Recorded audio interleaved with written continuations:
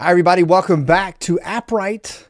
Today we're going to be discussing storage. If you remember in previous videos, we kind of went over an overview of everything. We looked at your dashboard, we looked at organizations, we looked at how to create a project, and we did a quick tour. Then we dived into databases a bit more in depth. We talked about databases, collections, and documents.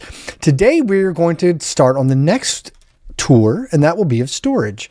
So as you see right now, we have our dashboard right in front of us. We got our analytics running right there. We've got a little bandwidth kicking, and then we've got some requests. So, we're trying stuff out. We're working with stuff. Today, we're going to talk about storage. So let's go ahead and click on storage right now. Now, storage is actually a pretty simple video. We create a bucket. A bucket holds our stuff. We ask for stuff. We give it stuff. We look at stuff. We delete stuff. We stuff. So here we go right now. If you scroll down at the moment, you'll see that you have a buckets list. It says create your first bucket. We don't have one yet. And as always, there's our magical link to the documentation at appwrite.io.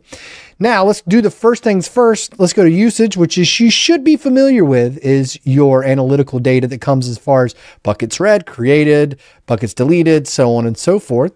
And if we go back up here, you can see you can do 24 hours, 30 days, or 90 days. Then we're going to jump right back into buckets here. We're going to create one. So I'm going to name this bucket Pluto has citizens and they have garages.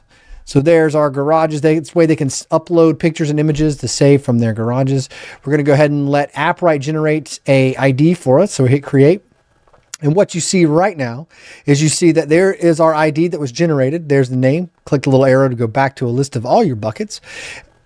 If you click this, it'll copy it to your pasteboard or your clipboard if you're using Windows. And then down here, it shows you all the files that are available. It also shows you our good old usage link that shows you how things are being used. And then we go to our settings, and this will say, hey, can we turn this bucket on and off? Rename the bucket.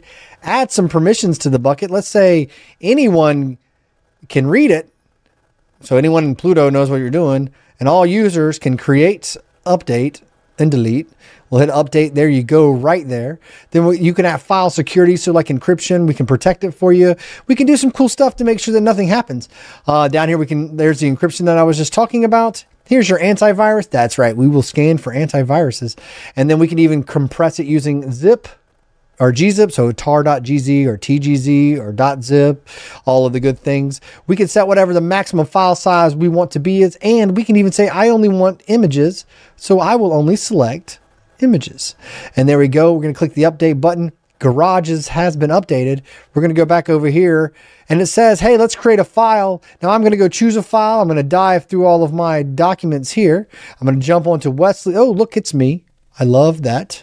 Click open. Boop, there it is right there. I'm going to click the create button. Oh, wow, look, it was uploaded. So now my image is right here. I can click on that image and I can take a look. I can grab the file URL.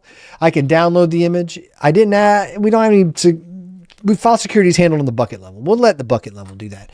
And then I can even come down here and delete the file right up. And when I click delete, it says, hey, are you sure you want to do that? And yes, I do. There you go. And that's a quick tour of buckets. So thank you so much for looking into Appwrite Storage with me. Up next, we'll be talking about functions and user authentication and some other great things. So make sure that you hit the subscribe button. And if you want to be alerted to the next video, make sure you hit that bell as well. Thanks again for joining me. I hope you have a great day. Keep coding.